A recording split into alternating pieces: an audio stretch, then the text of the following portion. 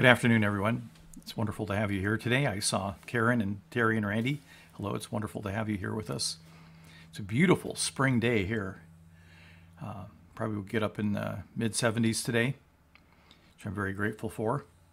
You're not going to see me mowing lawns today. I'm going to wait till Friday when the lawns have dried out sufficiently so they don't plug up the mower. I love this time of year, getting outside, mowing lawns, just enjoying the backyard. We have a table and chairs and umbrella set up, and it's wonderful to go out there and sit, which I haven't had much of a chance to do yet, but because of the rain. Appreciate the rain, though, too. It's what keeps everything green, at least here in Washington State. So I hope you're all doing well. You're resting well.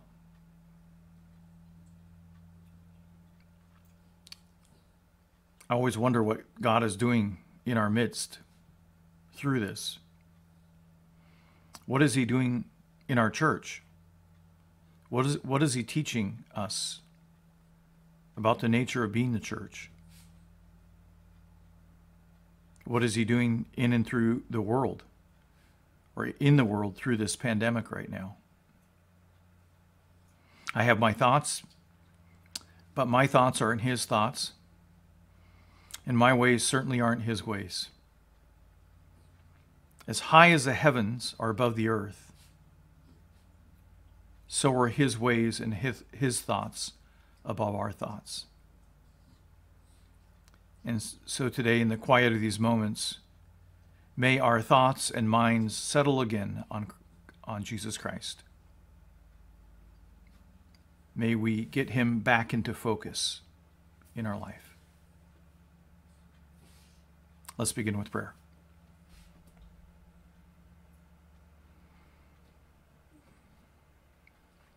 Kind and gracious Father, I glanced at the CDC site today,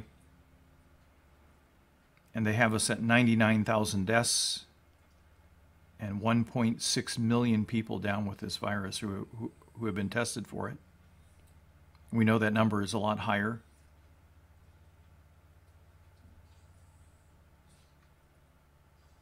This is a storm, Lord. In my 60 years, I've never seen anything like it. In my mother's 95 years, she has never seen anything like it.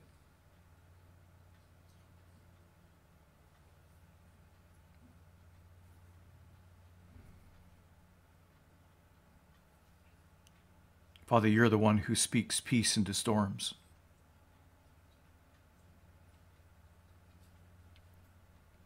When the disciples were in the boat, and a great storm came up on the Sea of Galilee, your son Jesus was asleep on a cushion, tired and weary from a long day.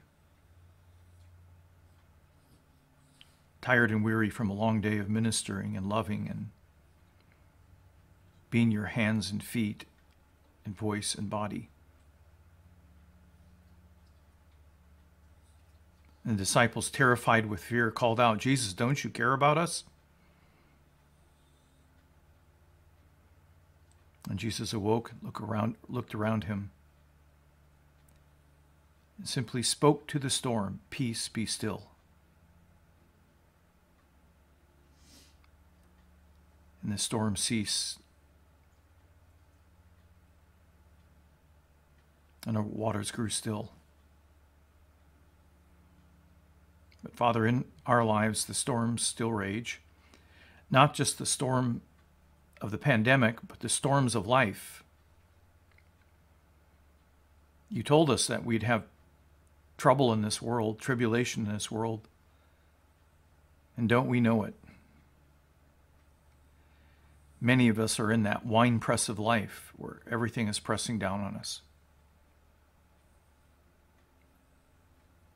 Some of us have been struggling with finances. Some of us have lost jobs. Some of us are struggling with severe illnesses. Some of us have been struggling with shattering relationships or shattered relationships, Lord.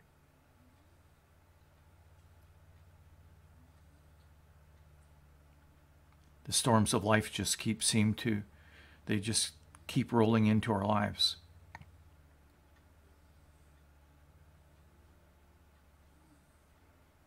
And so, Father, our first request is that you would speak peace to the storm of the pandemic, and that you would speak peace to the storms in our life, all those other storms.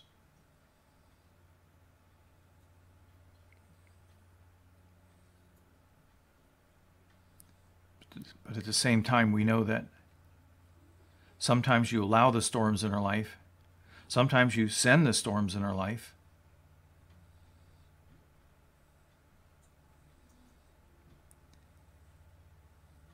And so before you answer that first prayer of ours, peace be still to the storm,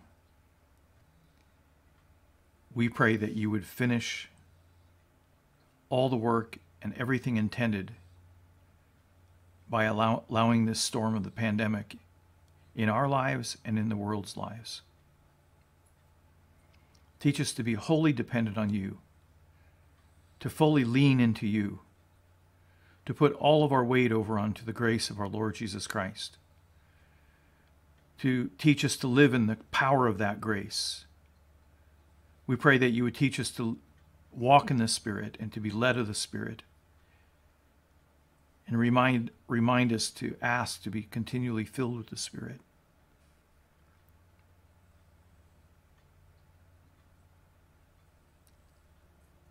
Thank you for the empowerment of the Spirit. Thank you for the fruit of the Spirit. Even patience is part of the fruit of the Spirit.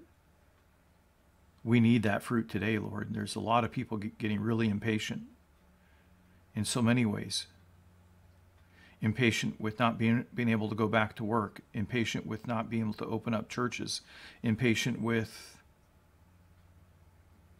others who don't seem to want to abide by the stay-at-home orders. There's all kinds and all brands of impatience right now.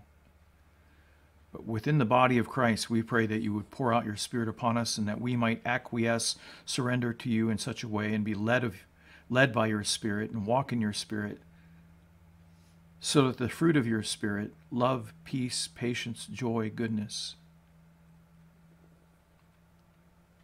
they might flourish in our lives, that we might hunker down for the long haul while having the readiness to start up tomorrow. Again, I pray for your wisdom, for your knowledge, for your discernment in the midst of this storm, to know what's the right course, on getting back out into the community, especially for those of us who are at high risk. You would let us know for our churches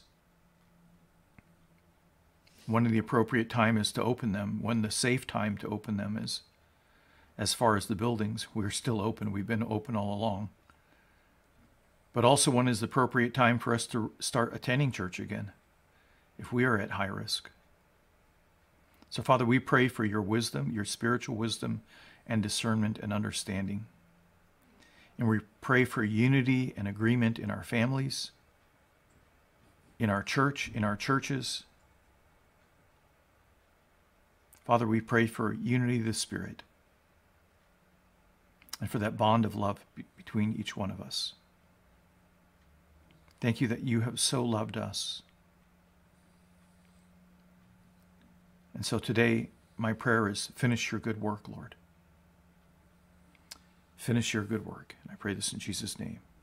Amen. Thanks again if you've joined me just since I started praying. It's wonderful to have you here today. Today we're looking at Psalm 29. Again, it's a Psalm of David. I'll be reading from the New American Standard Bible. This psalm is a very old psalm, and I'll get into that, but it has several headings. Sometimes the heading or the title of it is Hymn to the Lord of the Storm. It's also called the Canticle of the Seven Thunders. It's called God's Majesty in the Storm. It's called The Voice of the Lord in the Storm, and it has many more headings. You can just take a look at your Bibles and look right above the psalm and see what heading it's given. And so you see in all of those that it's about a storm. So let's read it and then we'll work through it together. Psalm 29, a psalm of David. Ascribe to the Lord, O sons of the mighty. Ascribe to the Lord glory and strength. Ascribe to the Lord the glory due his name.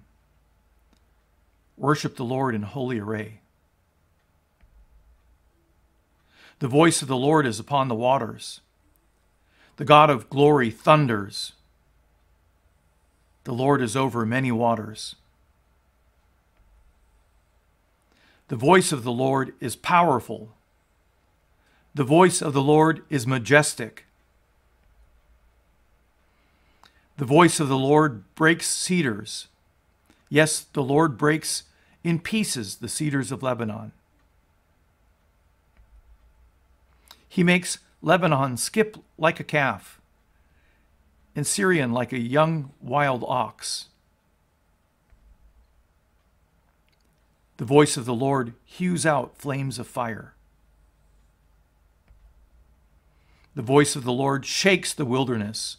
The Lord shakes the wilderness of Kadesh. The voice of the Lord makes the deer to calve and strips the forest bare.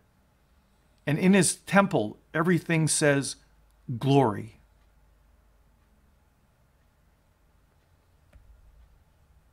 The Lord sat as king at the flood.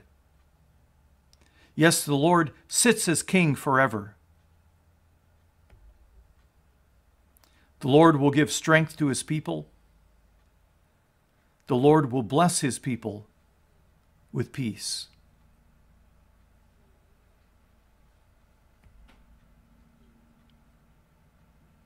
And so we get to being able to work through this now. Again, it's a Psalm of David. Many think that it's a much older psalm. Scholars believe that this is the oldest psalm we have in our psalm or hymn book, the Psalms. What they think happened was David took an old psalm or an old song and then used that to write this piece of poetry. We don't know exactly, but it seems to be mirroring some of the hymns of the Canaanite gods. And so it would appear that the Israelites, over and against the worship of the Baals, the bowl gods, the storm god, that they wrote this kind of in a play against them to say, Yahweh is the real God who is over the storm, who speaks to the storm, who controls the storm. Again, it's called Hymn to the Lord of the Storm, the Canticle, which is a song of the seven thunders, and we'll see why it's seven. God's majesty in the storm, the voice of the Lord in the storm. So what the psalmist has done, what David has done, whether he's drawn on other sources or whether he's penned this himself, when they were living in Israel, there would be storms that would roll in off the Mediterranean. Thunderstorms, great thunderstorms that would cover the entire land of Israel with these thunderstorms that would rock the mountains. I remember being in Chicago where they have those kinds of thunderstorms roll over. And one day we were in our apartment when one of those enormous thunderstorms rolled over. And it was just cracking and rocking the building everywhere. And I went out on the back balcony. We were on the second floor, and I looked up, and right then a bolt of lightning struck right in that, right overhead. It didn't hit me or anything or the building, but you could see it, and there was no lapse. Immediately, this thunder, and it literally shook the building and the stairwell I was standing on. It's that kind of storm they're talking about, these great thunderstorms of the Midwest. I wonder if you have them in Nevada, Terry and Randy. We hardly ever have them here. There's supposed to be one coming on Saturday, so we'll see. Unplug your computers.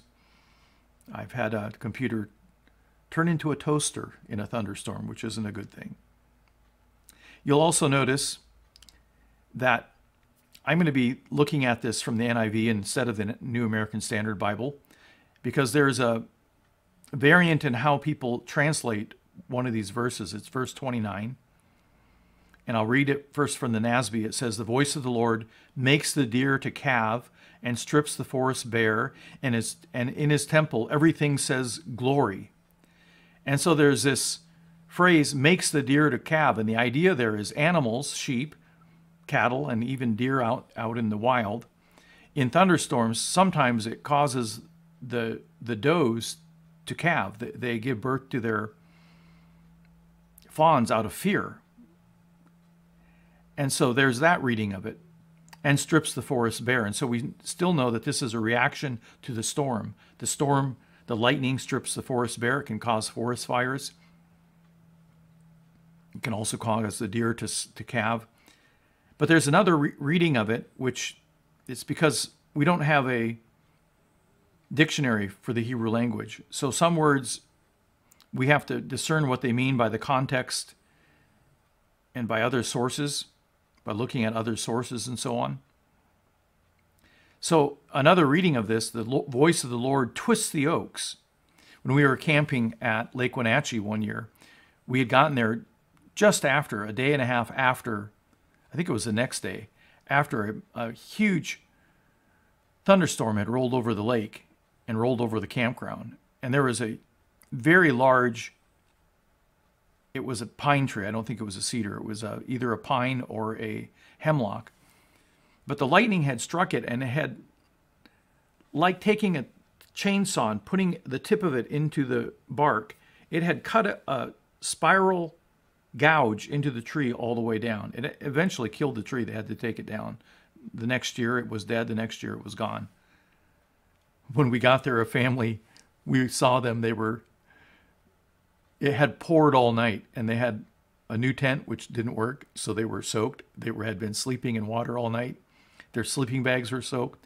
They took all of that camping gear, all brand new gear. It was first year camping, their lawn chairs, everything, and they threw it in the dumpster, got in the car, and drove off. I felt bad for them because they miss out on the wonder of camping. I love camping. But that was the year when we had that enormous thunderstorm roll over. So I'm going to go with the NIV because it fits what I'm going to do with this. And again, we have another chiasmus, this stair-stepping into the center of the psalm and then stair-stepping out of it.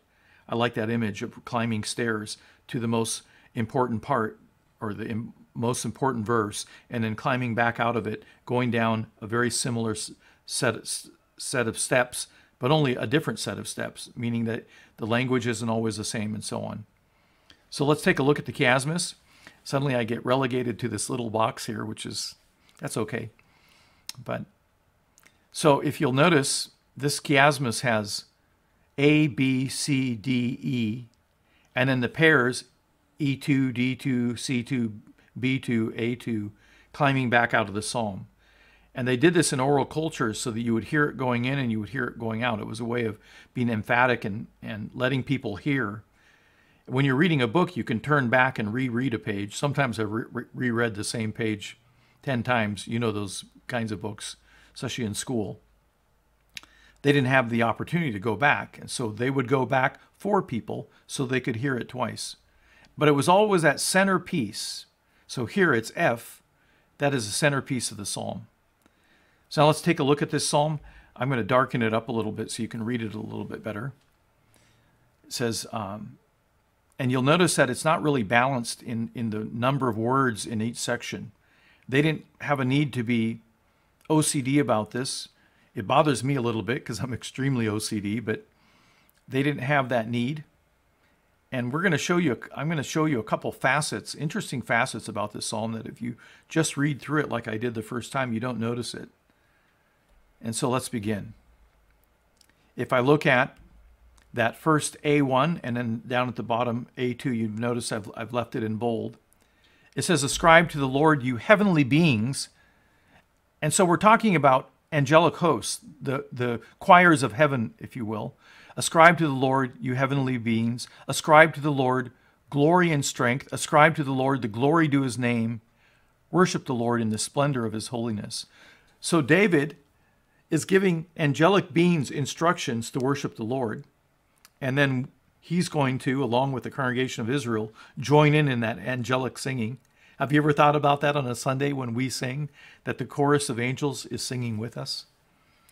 And that word ascribe is a strange word because it sounds like give to the Lord glory and strength. Well, he already has all glory. He already has all strength. So the word doesn't mean give to the Lord. It means recognize that the Lord has glory and strength. Ascribe to the Lord glory and strength means to come to know the glory and strength that is already his.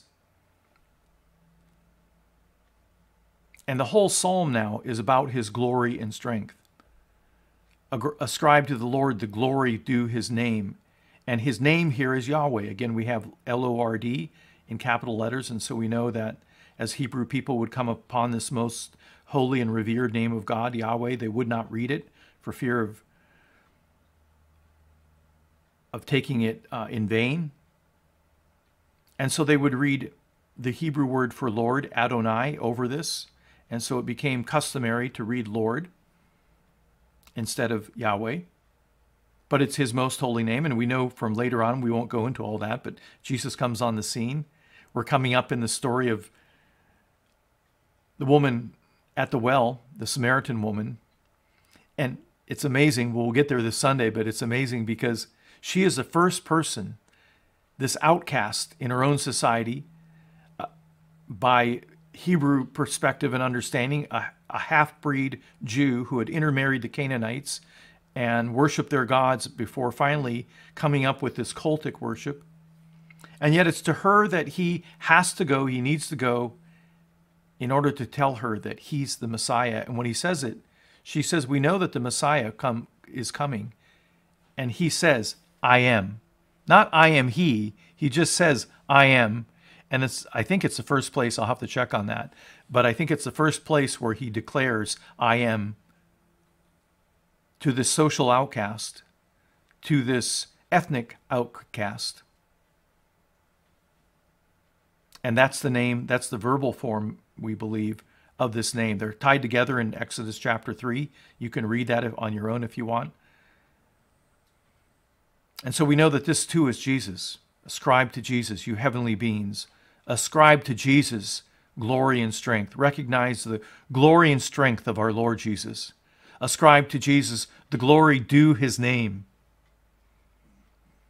When you hear the name of Yahweh, when you hear the name of Jesus, we often think of comfort in words like, come to me, all who labor and are heavy laden, and I will give you rest.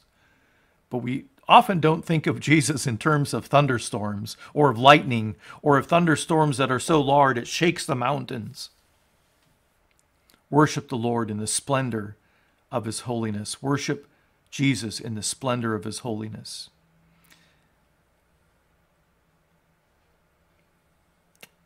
And then if you go down to the bottom and look at the pairing, the parallelism, the Lord gives strength to his people. The Lord blesses his people with peace. So in the top section, we ascribe to the Lord. We recognize his glory and strength. We recognize the glory of his name. We worship the splendor of his holiness. And in response to his glory and strength now, we realize that he doesn't keep that to himself. He gives us his strength to his people, which in the context would be the Hebrew people. But in our context, it's everyone grafted in, both the true vine and those who are, we Gentiles who've been grafted into the true vine. The Lord gives strength to his people. The Lord blesses his people with peace.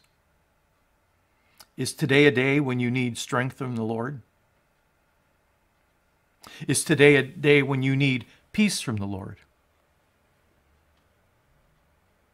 What the chiasmus is getting at is the road into that strength and peace is to recognize God's glory and strength, that he is sovereign, that he is in control.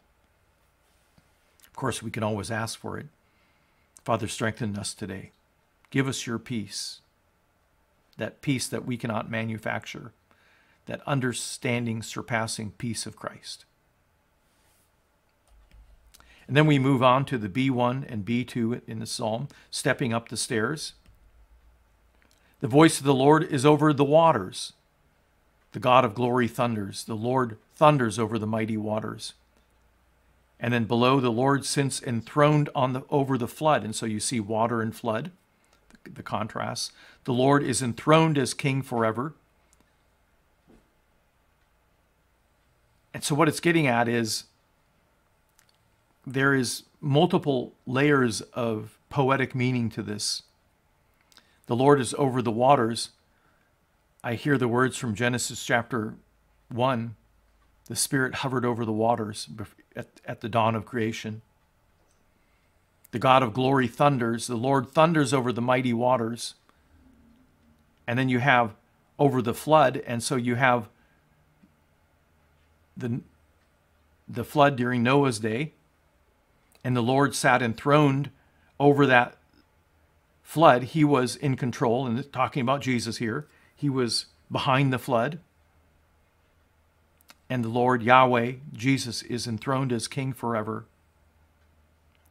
And then there's something closer to home. There's this storm coming off of the Mediterranean Sea, coming over the land of Israel. And it's going to have torrential rains. It's going to cause the wadis to flood. And the mighty waters was understood was a Hebrew idiom for the Mediterranean.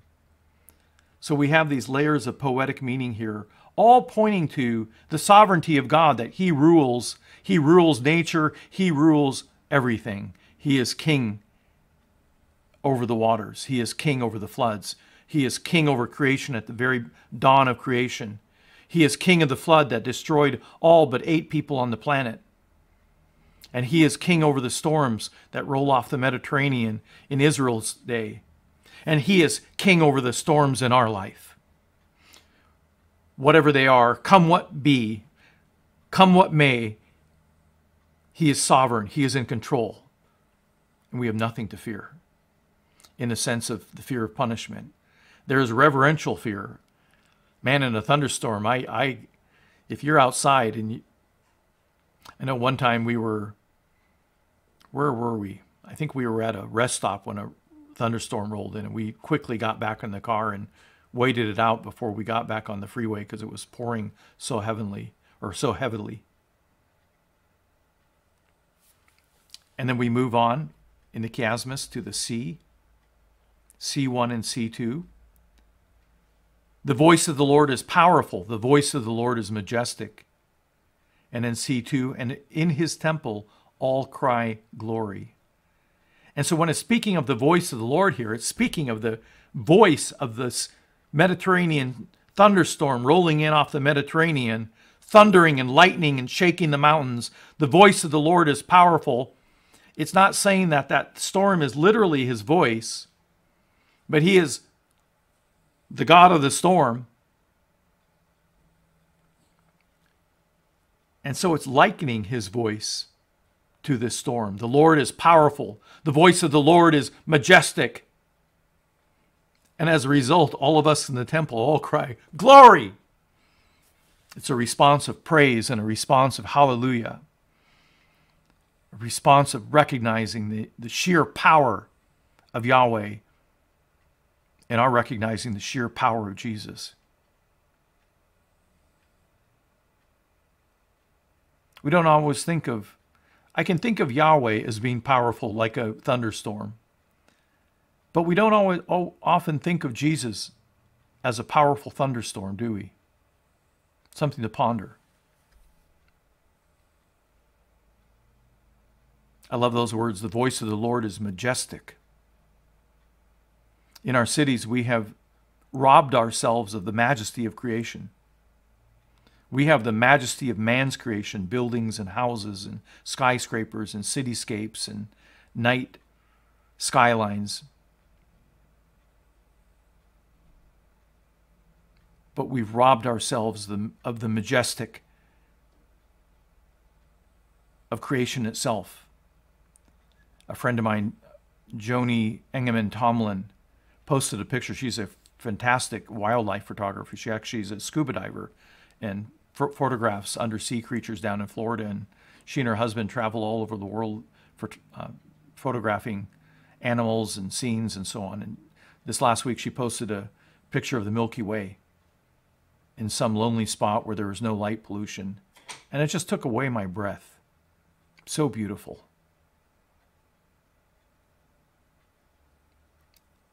But here again, it's not just talking about creation. It's talking about the storms of creation, the hurricanes, the typhoons,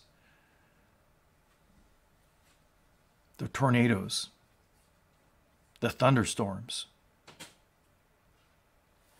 Moving on to D1 and D2. We see the voice of the Lord breaks the cedars. The Lord breaks in pieces the cedars of Lebanon. And then down below, the voice of the Lord twists the oaks. You see the comparison then, cedars with oaks and cedars of Lebanon with forests stripped bare. The cedars of Lebanon were renowned. I think it was Solomon who got a lot of that lumber for building the temple.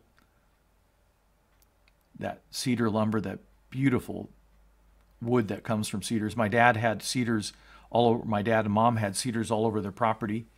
And they had cedar stumps that had been left over. And so he would take a chainsaw and hew fence posts out of those stumps. And they were old growth, so they would last forever. That wood was still good, having been cut down in the 40s. And this was in the mid-90s. 50 years later, that wood was just as good as the day it was cut down. But these were huge, majestic trees that were in the heights of Lebanon, north of Israel. They were old-growth trees, enormous trees. And what this is getting at is those Mediterranean storms coming in, those huge thunderstorms, could break the cedars, could split them in half, just as we saw that tree in the campground at Lake Wenatchee cut, and another tree we saw split. The Lord breaks in pieces the cedars of Lebanon. The power of that, the power of a thunderstorm that can even strip a tree or break a tree. The voice of the Lord twists the oaks. It's one of the hardest woods. I love working with oak. As a woodworker, it's one of my favorite woods. Of course, I like rosewood too, and black walnut, but they're even harder to work with. But oak is a beautiful wood, very, very hard. And for a thunderstorm to be able to twist an oak, and then it strips the forest bare, it takes all the leaves, the high winds of a thunderstorm come through and strip the trees of their leaves and sometimes even of their branches. We know what it's like after a great storm here. All of the freeways and roads are covered with branches from the pine trees and from the fir trees, from the cedars. And again, get this, the voice of the Lord breaks the cedars. And so throughout this psalm, he's talking about the voice of the Lord. God speaks, and there is great power when he speaks, likening it to this thunderstorm. And then we move on and we get to the center, the last pair of lines of poetry, E1 and E2. And it says, he makes Lebanon leap like a calf, Syrian like a young wild ox. And then skipping down to E2, the voice of the Lord shakes the desert. The Lord shakes the desert of Kadesh. And so Lebanon was to the north of Israel, and it was above Israel. So you look down on Israel from the heights of Lebanon. And it makes those mountains of Lebanon leap like a calf, bounce up and down like a calf coming out of a stall, all joyful and prancing and dancing. The storm, it wasn't an earthquake. It's that the storm itself, the thunder and the lightning and the power of the wind was making the mountains jump. It seemed like it anyway. And then Syrian, which is the Syrian name for Mount Hermon, which is in the heights of Lebanon, a little bit to the northeast. And it makes Syrian leap like a young wild ox. What power that would make the mountains bounce, dance. And then you have E2, the voice of the Lord shakes the desert. So the desert just goes on east of Israel forever, out onto the Saudi Arabian Peninsula. Huge deserts. And it shakes the desert, this storm rolling over. And it shakes, the Lord shakes the desert of Kadesh. The region of Kadesh, if you look on a Bible map in Jesus' day, or in David's day actually here, and you look to the south, Kadesh was about 50 miles southwest or south of Beersheba, near the very southern border of Israel. And it shakes the desert of Kadesh. So all through this psalm, you have the power of God's thunderstorm, the power of God. So they're poetically using the thunderstorm as a metaphor, as an image, likening it to God and to his voice. And then we come to the centerpiece. And it's a rather strange centerpiece. The voice of the Lord strikes with flashes of lightning. The voice of the Lord strikes with flashes of lightning. I think it's, first of all, getting at his incredible power. A bolt of lightning, I don't remember how many volts of electricity has in it, but it's an enormous amount of electricity in one bolt of lightning.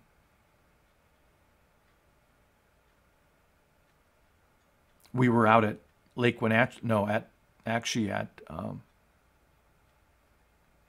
Elbow Lake, Horseshoe Lake. It was Horseshoe Lake, out at Betty Kubley's place for a 4th of July picnic, and a thunderstorm rolled in over the lake. And immediately it started to downpour, and so everybody had gone in the house. We had Betty had set up, and we had helped her to set up 2 large of those, what are they called, canopies, very large canopies over the lawn, so people were huddled under there. But once the lightning started, everybody ran in the house, and I was making sure everybody was safe. Kathy Moore was outside just coming out of the restroom. I was right on the corner of her little cabin there, not her house, but she had a little cabin right across the sidewalk. And just as I came around the corner, a bolt of lightning struck the playground about 20 feet from me and about 10 feet from Kathy. And I could feel the electricity in my hair. And it struck the rocks, and and immediately this deafening boom. And Kathy went, and I went, let's get inside. We're used to that still small voice of the Lord. We're used to that voice of Jesus saying, "Come to me, all you who labor and are heavy laden, and I will give you rest. Take my yoke upon you and learn from me. For I am gentle and humble in heart, and you will find rest for your souls. For my yoke is easy, and my burden is light." We like to hear that voice. I've heard his voice speaking to me for 36 years, continually beckoning me for me to draw closer and closer, continuing you to come closer and closer and to take on the yoke of his grace. But there are times when the voice of the Lord strikes with flashes of lightning, with great power, and it might even infer judgment. Times which remind us of our reverential fear of God, that he is awesome power. I remember being in a service with Greg Oliver, our pastor down at Grace Community Covenant Church, and we were sitting in a morning service and a thunderstorm had rolled over. And at one point, I've never had this happen to me, wish it would, but that's just ego.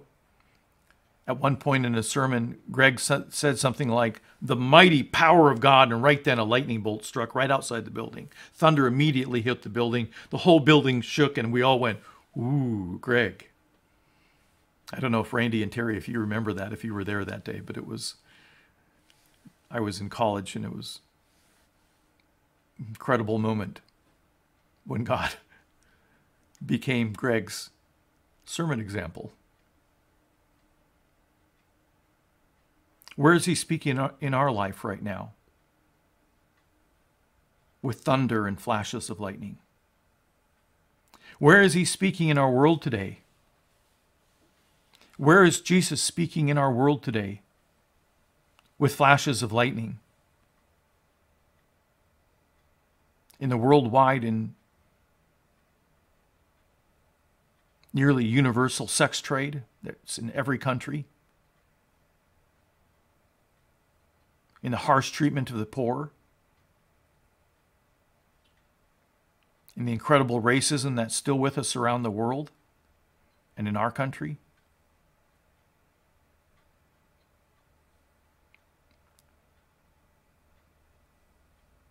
In the killing of 66 million babies in our country and over 1 billion worldwide.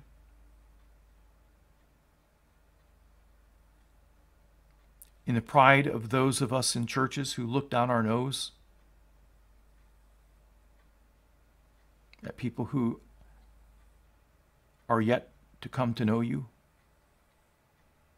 yet to come to know the Lord.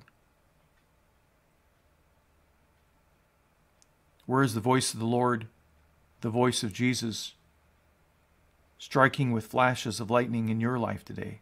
Or is he? Maybe this isn't that time. Sometimes it's not judgment. A lot of times it's not judgment. It's just to remind us of his incredible power.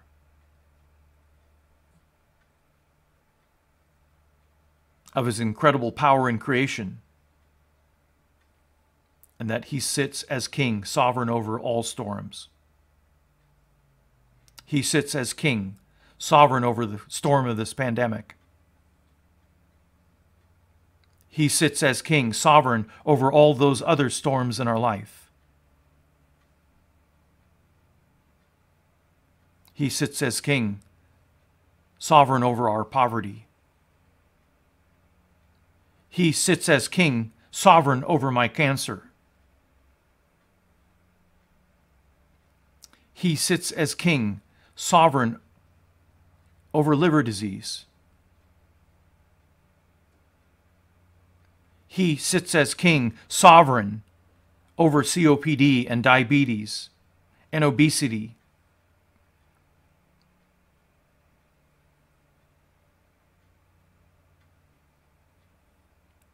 The voice of the Lord strikes with flashes of lightning.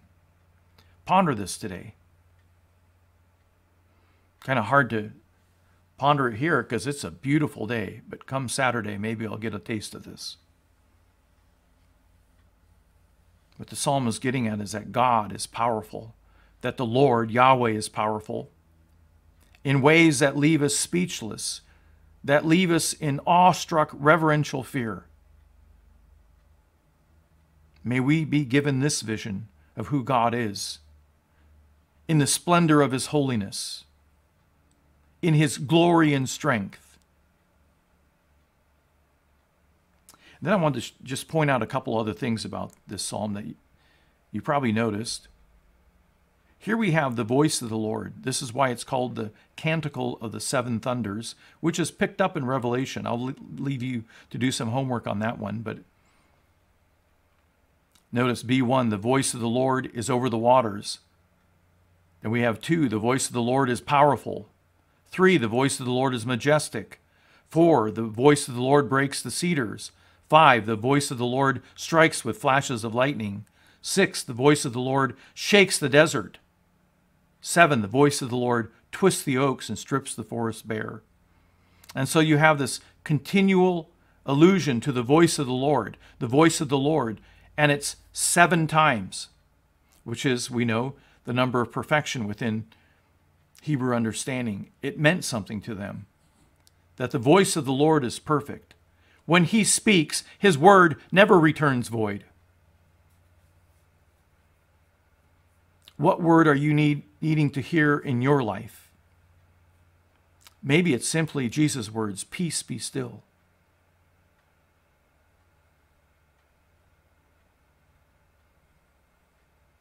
And look at every one of those. It's all about his power, his sheer power. And we're talking not only about the Lord, Yahweh, but we're talking about Jesus. The voice of Jesus is over the waters. The voice of Jesus is powerful. The voice of Jesus breaks the cedars. The voice of Jesus strikes with flashes of lightning. The voice of Jesus shakes the desert. The voice of Jesus twists the oaks and strips the forest bare. And then there's another thing about this psalm you'll notice.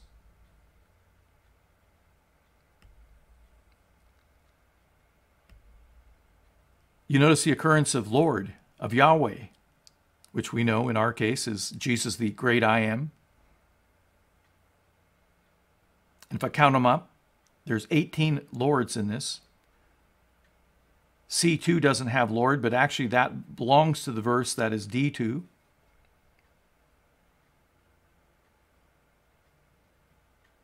And so this is a psalm, the Canticle of the Seven Thunders, is a song about Yahweh.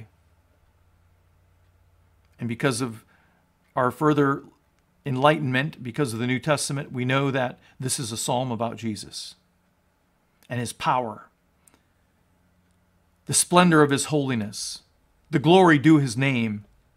It's a psalm all about his glory and strength, that he sat enthroned over creation, that he sat enthroned over the flood, which is a warning to us. And he is enthroned as king forever. Every knee will bow, every tongue confess that Jesus Christ is Lord, that he is God, that he is king.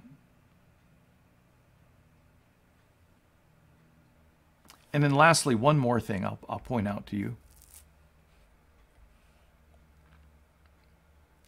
You'll notice in the voice of the Lord is over the waters, the glory, or the God of glory thunders. The Lord thunders over the mighty waters. We know that mighty waters is a Hebrew idiom about the Mediterranean Sea. So we have on the west, this storm is coming from the west over the Mediterranean. And then if you skip down, he makes Lebanon leap like a calf. Well, Lebanon, the heights of Lebanon, are to the north of Israel, looking down on Israel. And so the storm is so big coming off the Sea of, or the Mediterranean Sea to the west, that it covers over the heights of Lebanon to the north. And then you'll see lower down, the voice of the Lord shakes the desert. Well, that conveys the wilderness, which was to the east of the Jordan River, that whole wilderness that went into the great deserts. And so you have the storm. If it's coming in from the west, it's already covered all over the north, and now it's covered all the way into the desert. It's all over the land of Israel.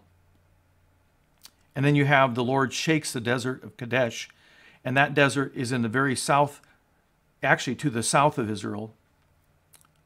So you have the Mediterranean Sea beyond the borders of Israel, Lebanon beyond the borders of Israel to the north, the desert, the great wilderness beyond the borders of Israel to the east, and then the desert of Kadesh beyond the borders of Israel to the south. And so when this storm comes in, it covers over all of Israel. And in our lives, these storms cover the entire people of God. The Jewish people first, who have come to believe, and then we who have been grafted into that one true vine, that one true man. God makes a brand new person, Ephesians chapter 2, Romans chapter 9. What it's getting at is this powerful storm isn't just a storm that destroys, it's the majesty of his power is over every aspect of our life. The majesty of his power and the glory and strength of his power is over this pandemic and over every part of our life right now. Over every Christian. Over every person grafted into the true vine. And I would say with this storm, it's over the whole world. And if it's teaching us anything, it's that the Lord is king forever. That he sits enthroned over the flood.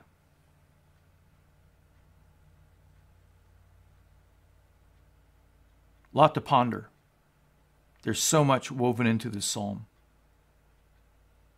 But again, the voice of the Lord strikes with flashes of lightning. Oh, give us ears to hear your voice, Lord. Oh, give the world ears to hear your voice, Lord.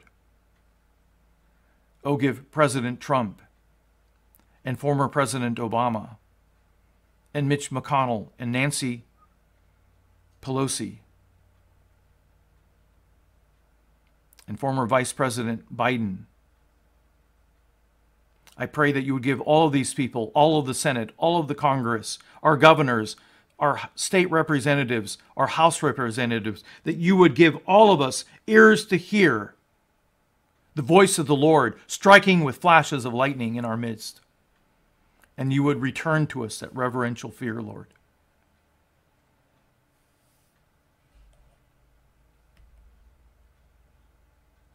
And so there you have the psalm, the chiasmus, the explanation. Now let me read through it one more time. Ascribe to the Lord, you heavenly beings. Ascribe to the Lord glory and strength. Ascribe to the Lord the glory due his name.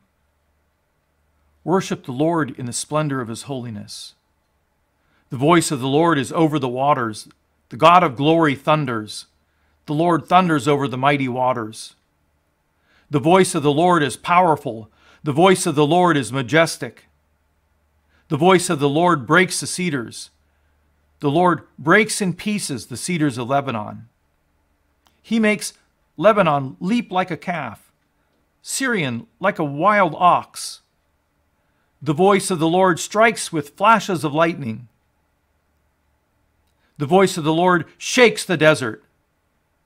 The Lord shakes the desert of Kadesh. The voice of the Lord twists the oaks and strips the forest bare. And in his temple we all cry, glory, glory.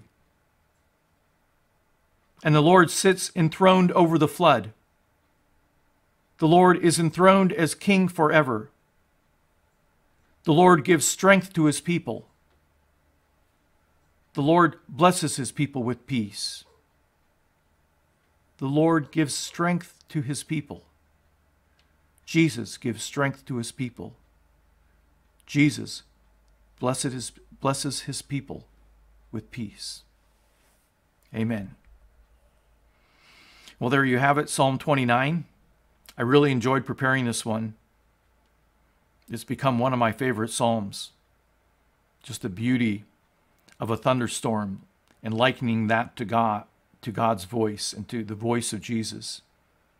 Thundering sovereignty and hope in our life, that he is in control, even over the worst storms in our life. Let's pray. Father, I thank you that your voice resounds from the heavens. Sometimes in the stillness of when there is no wind and no earthquakes and no fire. But sometimes in the mighty thunderstorms that roll in. The mighty thunderstorms in our life of illness and financial collapse and hunger and poverty and broken relationships and the brokenness and consequences of our own sin and the storm of this pandemic. We thank you that you still sit enthroned in heaven, that you are ruler over all creation, that you sit enthroned over the waters, that you sit enthroned even over this pandemic. We know you're allowing it, Lord. We know that we grow the deepest. We receive the deepest blessings in the hardest of times. So thank you for blessing us, Lord. Thank you for the fearsome and awesome work that you are doing in our lives right now through the storms of our lives. Thank you that we are all in the school of trust, all in the school of faith. And sometimes when heaven is silent, You're just asking us to trust you. Well, at all times. Every moment, every trouble, every storm is an opportunity given by you to learn to trust you a little more, or maybe a whole lot more. Give us the ears to hear. Give us ears to hear the voice of the Lord, striking in flashes of lightning in our life. And we pray this in Jesus' name. Amen. Well, again, thanks for joining me today. I'll be back tomorrow at noon with Psalm 30. And then again this Sunday, we are going to continue our look at the event of the good woman of Samaria, the woman at the well, with her encounter with Jesus. I love the story. It's a wonderful story. We come upon a very rich part of that story. The whole thing is rich. So that will be at 11 a.m. on Sunday. On Saturday at 3:30 p.m., my wife is leading a Bible study on Acts. So if you want to join that, please contact us. You have multiple ways that you can contact us. Bible study tomorrow night at 7 p.m. on the discipleship of grace. I've looked at discipleship materials and they are notoriously legalistic. So I thought, well, let's come up with our own. So this group at church of about 15 to 20 dearly beloved friends are helping me to craft this multiple unit Bible study. We're on unit 3 called The Descent of Man, and on a chapter entitled From Adam to the 12 Brothers. That's tomorrow night at 7. I'll have the documentation out today for that.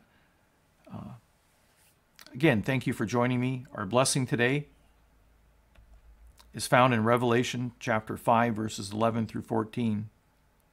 Then I looked and I heard the voice of many angels around the throne and the living creatures and the elders, and the number of them was myriads of myriads and thousands of thousands, saying with a loud voice, "Worthy is the Lamb that was slain to receive power and riches and wisdom and might and honor and glory and blessing."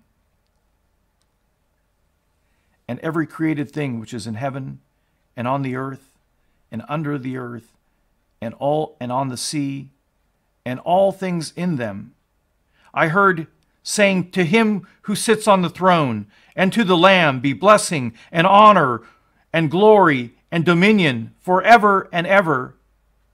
And the 4 living creatures kept saying, "Amen." And the elders fell down and worshipped. And we too fall down and worship, saying, "Glory, glory." Amen.